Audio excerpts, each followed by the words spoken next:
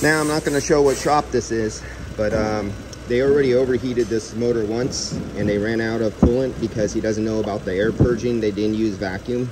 The technician walked away. This vehicle is actually going into overheat right now. I'm about to tell him. He just added coolant, but all the coolant is up here, and there's tons of air in all the heater hoses and stuff like that. Because again, the owner of the shop doesn't know how to train his employees because the owner is clueless himself. And they got rid of all their higher paid technicians who were very high and had, you know, 10, 15, 20 years experience. And they hired in all these, and let me go shut this thing off.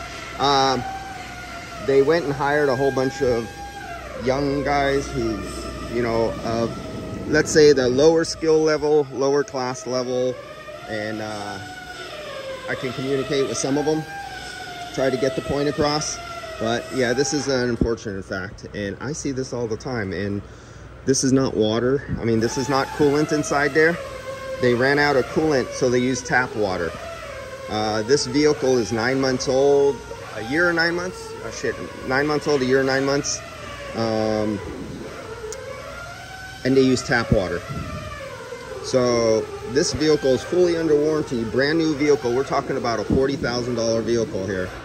And what do you think is going to happen to this heater core or the freeze plugs or the radiator or anything when you use tap water? You know, the reason it's purple, or pink, that's the remainder of the coolant that was in the system.